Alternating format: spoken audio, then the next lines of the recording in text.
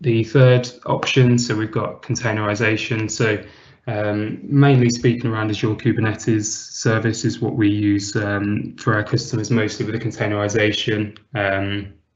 Similar concepts for the containerization, so Docker or other equivalents within other providers, but we'll just concentrate on Azure Kubernetes for today. So first of all, you can see application gateway there. It's slightly different to the application gateway, or slightly different to how we deploy it for web apps and virtual machines, but very similar concept still. So they're known as ingress controllers within Azure Kubernetes.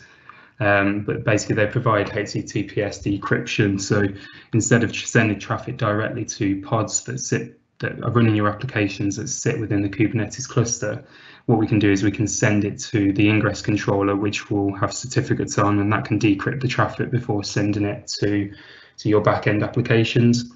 Really good way. It can also be used for path-based routing. So if you've got, a website that's running on a different path, you can send it to the app gateway, and then that'll send it to different pods. But we'll, it's a little bit off topic for this webinar, but it can be used for many different things, not just for the security aspect for it.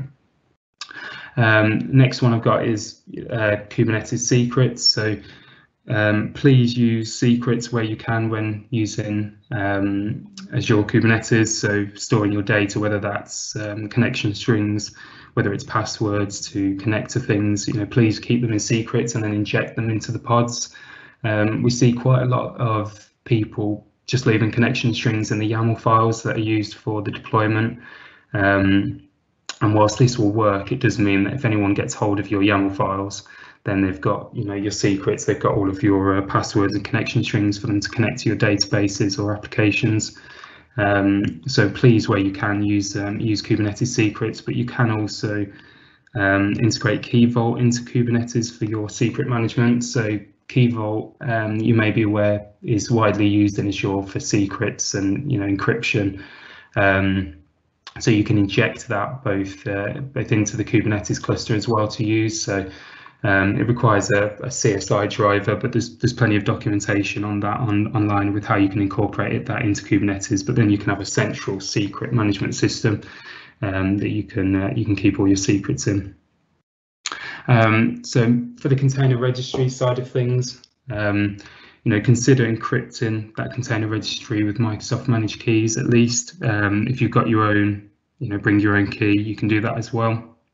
Then keys can be stored in a Key Vault in Azure, and then you can configure things like managed service identities so that only the container registry, can hook into that Key Vault to get the key to and encrypt any images or anything like that. And also, if you use the premium tier of the Azure Container Registry, you can take advantage of the firewalls in the container registry. So you can control who can and who can pull, and who can push images to the container registry. If you don't configure that, then anyone can pull and push, especially if they've got permissions or if they've got access to the master username and password that the container registry provides. And just another mention around private link. It's in preview for container registry, but hopefully in the future it will be generally available. So then you can take advantage of having that container registry on the internal network as opposed to a public endpoint. Moving on to network policies for your pods within Kubernetes. So very similar functionality to network security groups for virtual machines. That's how you can kind of think of it. So instead of network security groups isolating subnets or even virtual machines from each other, network policies can segregate pods within that Kubernetes cluster. So you set up policies to make sure that certain applications can't speak to other certain applications if you've got data that can't intermingle with each other. It's worth mentioning by default, any pods in that Kubernetes cluster, even across namespaces, will be able to speak with each other. So, if you do need that isolation, then you will need to deploy extra policies to put that in place. It's not just out of the box that they're segregated from each other.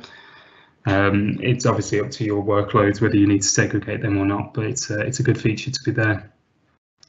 And then just before, obviously, we go on to Security Center as a whole, Security Center specifically for Kubernetes and container registries, that will give you recommendations to make that environment safer. So recently they've been adding more compatibility between Security Center and Azure Kubernetes. So, it will give you recommendations such as encrypting your container registry with managed keys as opposed to just leaving it unencrypted. And there's various other recommendations that it will give you. If things are on the internet that they shouldn't be and things like that, it will provide them recommendations for you so you can keep on top of it.